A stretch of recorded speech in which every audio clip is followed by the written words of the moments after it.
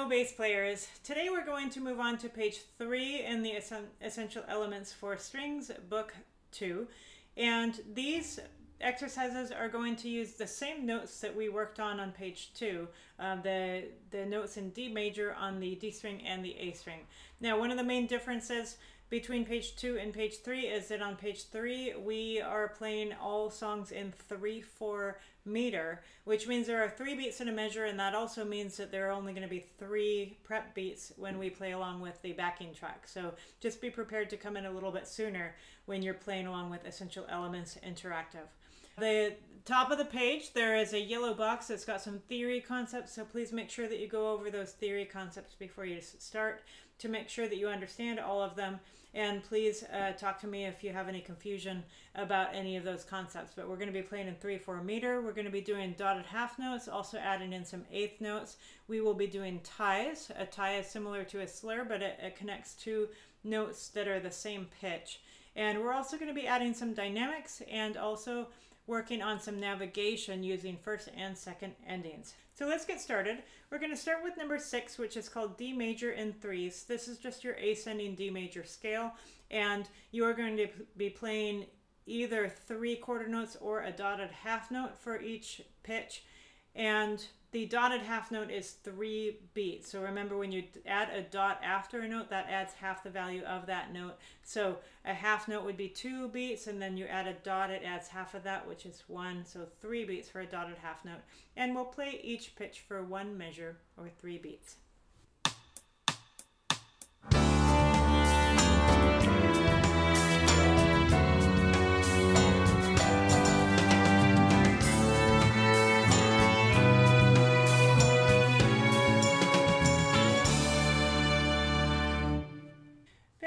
Now, the next exercise, we are going to add in some dynamic contrast, and we're going to start up at the top of our scale, but we're not going to go down the notes in order. We start with forte. So for forte, you're going to bring the bow a little closer to the bridge, put more weight into the bow, and then as you go through the first 4 measures, you'll gradually get softer until you're at a piano. With the piano, we put less weight into the bow, and you may move the bow a little further away from the bridge and even use a little bit less bow, or maybe the part of the bow that's closer to the tip rather than the frog. So for the forte, you might want to work your way toward the tip and then stay at the tip for the piano. And then we have a crescendo, which means go back to forte gradually, and you'll gradually work your way toward using the lower half of the bow and more bow to make it louder.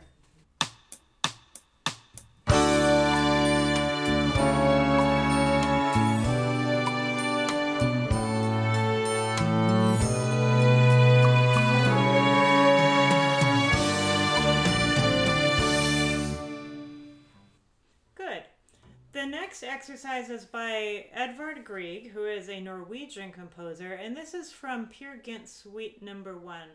This is an orchestral suite that you often hear in concert performances, but it was actually written as incidental music for a play. And another piece in this same suite is In the Hall of the Mountain King, which is kind of a fun, scary piece of music. But this is Morning Mood. I'm sure that you've probably heard this melody before. It's quite famous. And you've probably maybe heard it played by a flute, because in the orchestral rendition of it, it opens with a flute playing this melody. So you're not going to have to do any shifting for this one, but there are some dynamic contrasts. So why don't you try and focus on playing softly and then getting loud when it asks you to.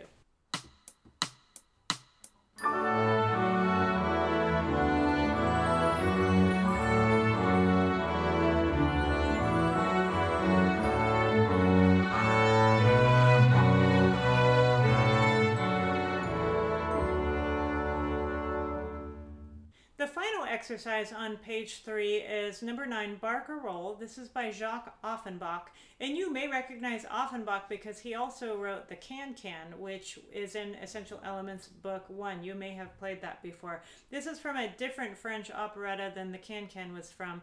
This one is from an operetta called The Tales of Hoffmann, and it's a nice, smooth, flowing piece. We're going to be using some slurs in this one, so try and really think about your bow distribution. You're maybe using a little bit more bow, but try and keep the bow moving smooth. smoothly as you do the string crossings or the note changes within the slurs. You're also going to do a first and second ending in this piece. That's the way that it's written. So you start at the beginning.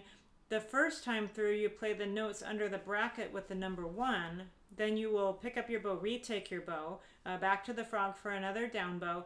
And then the second time through, you will skip the first ending. That's the 2 measures under the bracket with the 1. And you will just play the second ending under the bracket with the 2. Okay, so the first and second ending, that's something that comes up a lot in music. So it's really important to know how to navigate it and to remember to skip the first ending the second time through. You also have some dynamics. You're going to be mostly loud on this one, but getting soft at the end of each phrase. So that is both times through you get soft, but then when you do the repeat, you'll get loud again.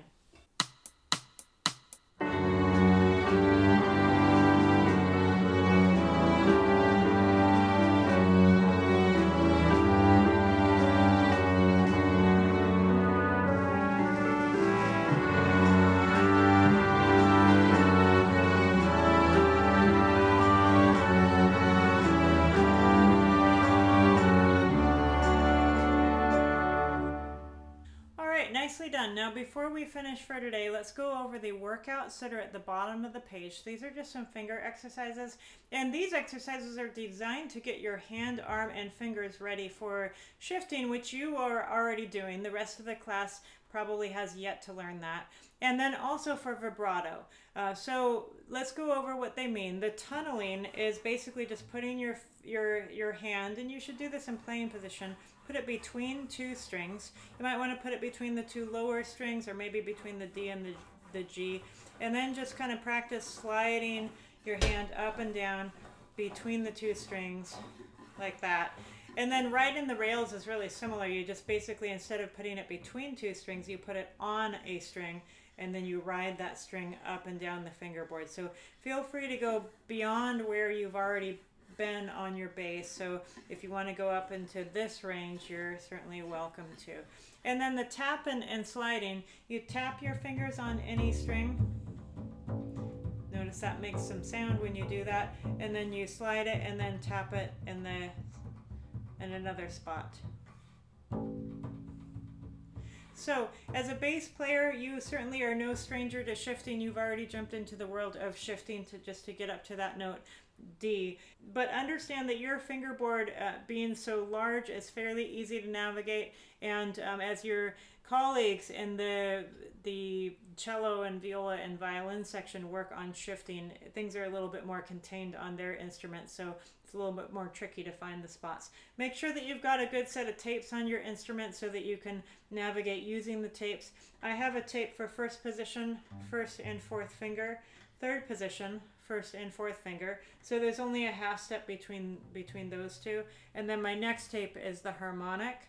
And there are several notes in between this tape and this tape. So just having tapes for some of the notes helps you figure out where the other notes are that are between the tapes as well. So good luck. Don't forget we have a video assessment due on Friday. If you're just starting on bass, you don't have to choose one of the more challenging excerpts. You can choose any exercise on page 2 or page 3. Of course, number 1 is the tuning track, so that is not an exercise. Just choose one of them that you like and that you're confident with playing. I'd like you to learn all of the songs on these 2 pages, but I would like to hear one of them, and you may choose which one.